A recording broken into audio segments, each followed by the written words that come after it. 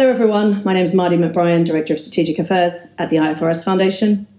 We are in COP27 in Sharm el-Sheikh. We've had a very busy week and I'm joined today by 3 board members who are going to give us the lowdown. Jingdong, this is your first COP ever.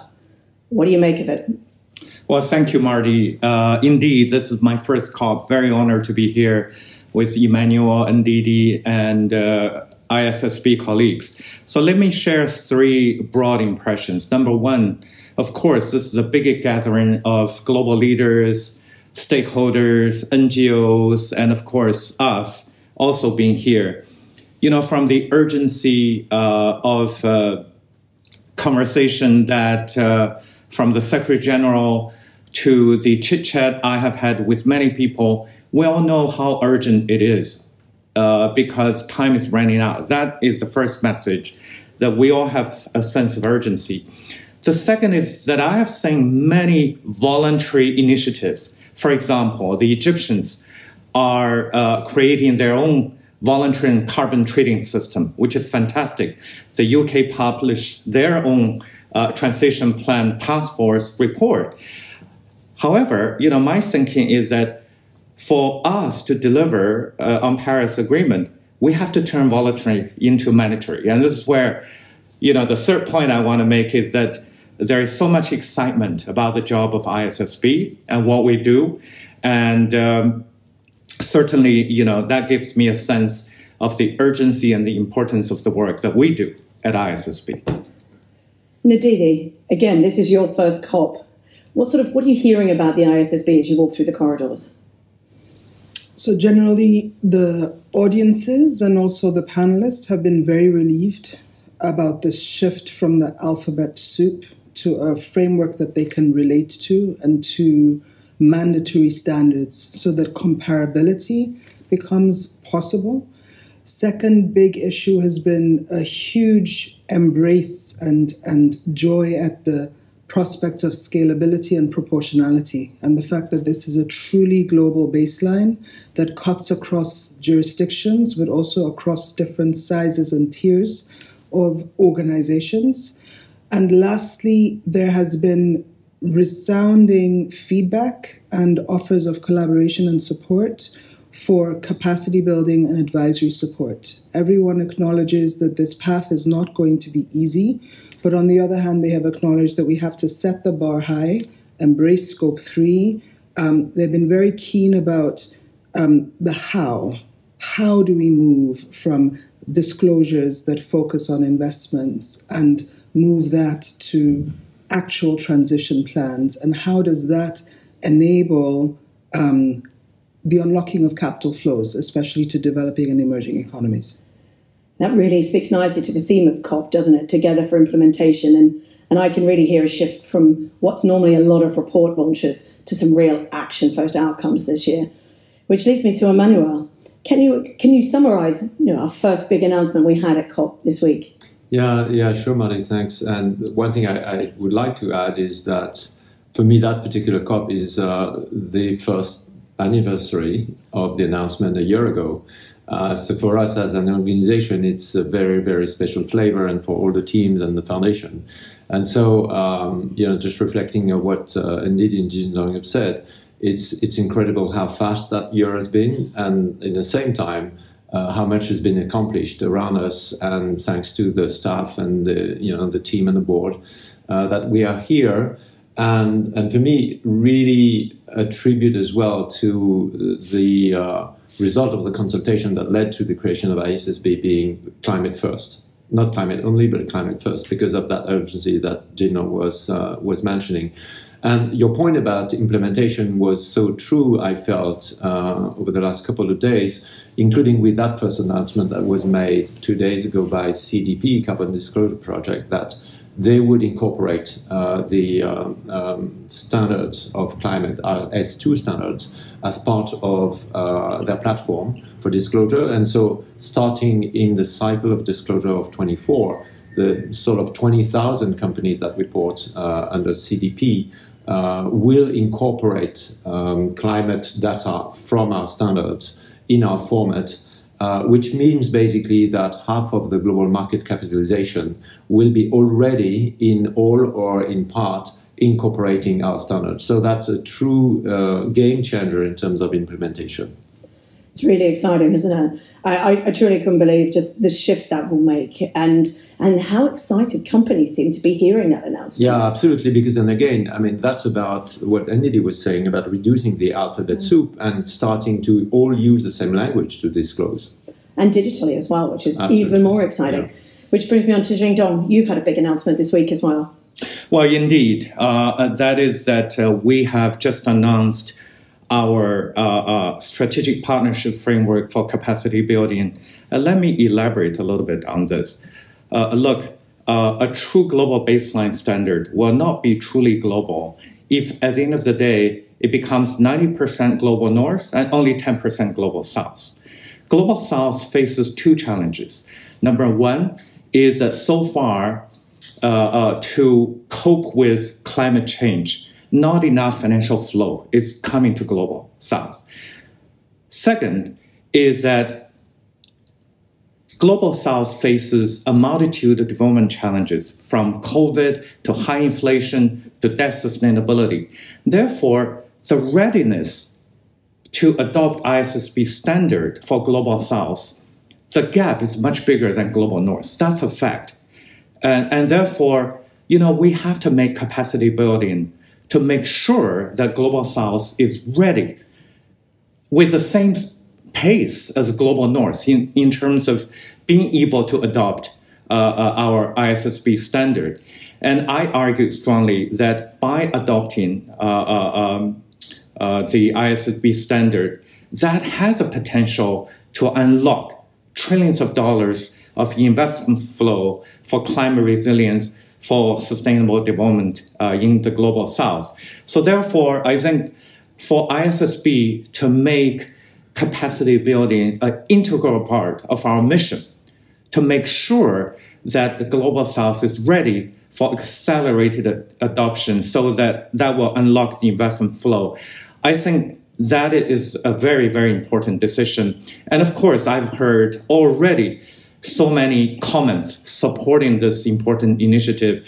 But of course, now that we have said it, we really have to mobilize, to get it done.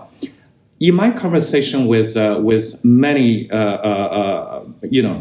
many ministers and policymakers in COP27, I don't think there is a lack of political will to embrace ISSB standard.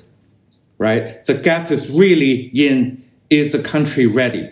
From preparedness, from technical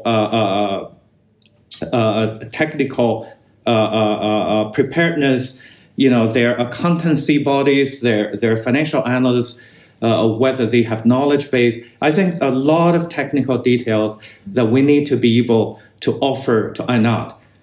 As the last point I want to make is that we cannot do it ourselves, and we really have to mobilize a broad, swap of partners from the preparers, the policymakers, the multilaterals, academia, foundations, professional association, and we have to walk this journey together. So next year is a year of translating that ambition to action plan. And hopefully by COP28, we will see some early successes. Thanks, Jingdong. And we've seen a huge amount of support for that too, haven't we? From governments, from multilaterals, right through to corporates, big Indeed. Accounting, membership bodies across the world, and all the stakeholders we need to work with. So the challenge is ahead of us now. But we've seen some really interesting calls of support for our work this week. We've had some great bilaterals and great meetings. Ndidi, do you want to tell us a bit about the outcome of one of those? Very, very glad to speak about the fact that, first of all, just to say, I know I shouldn't say this, but I am very proud of the ISSB. I'm also very proud of the African continent. 60 days to COP, we had the International Cooperation Forum, and the African Ministers' Communique called on the ISSB to provide capacity building and advisory support, and also called on the African ministers and jurisdictions to early adopt the ISSB standards so that essentially emerging and developing economies can be part of shaping those standards. So we're ensuring a truly global baseline. And what we saw, well, our chair, Emmanuel Faber, had a meeting with the Minister of Egypt and the Minister of Nigeria, Finance, Budget and Planning. And the subsequent day, we saw a press release from the Financial Reporting Council of Nigeria.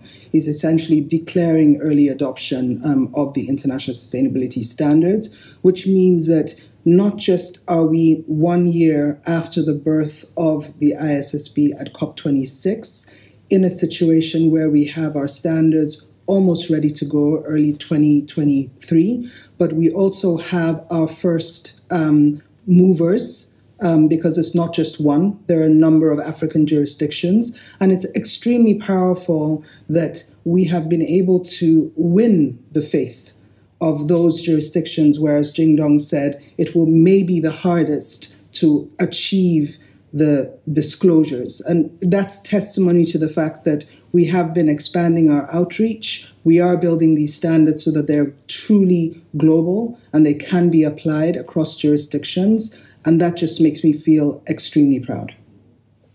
Thanks, Ndidi. It is a very exciting time indeed. Now, looking forward to COP28, hosted by the Emirates. Some of the team will be off to Dubai, no doubt, in 2023. So what are we looking forward to? What should we expect over the next 12 months, Emmanuel?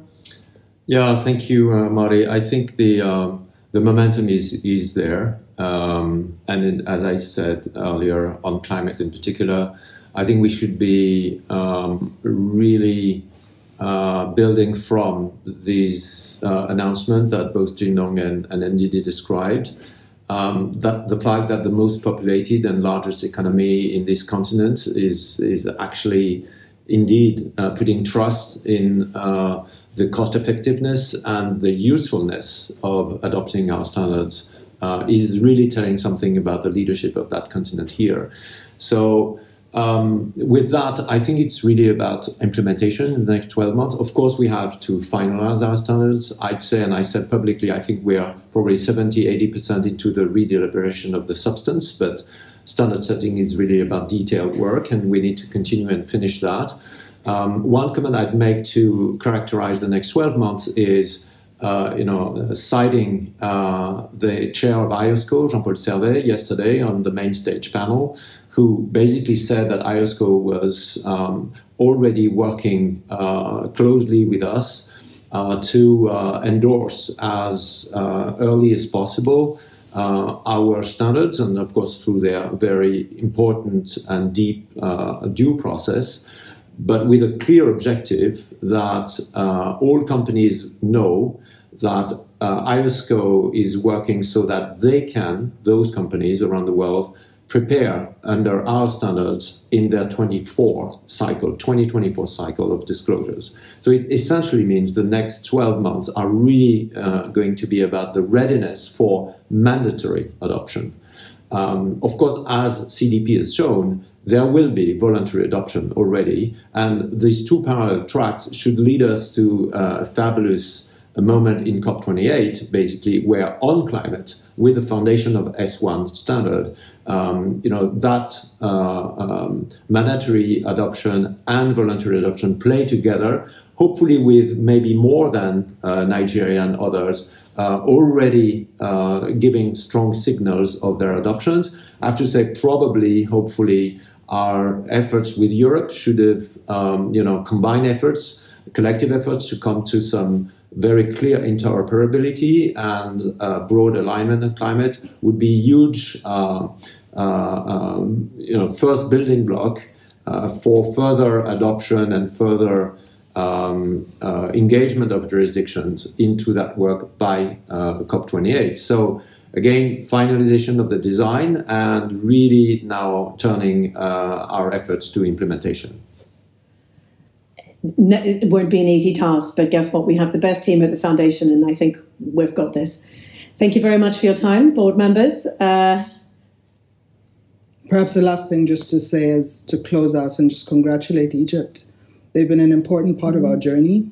The African Ministers Forum, the International Cooperation Forum, launched an early adoption initiative for the ISSB. It's been a very successful COP27 in terms of moving thought to action. A lot of the sounds we're hearing are about how do we just get this done?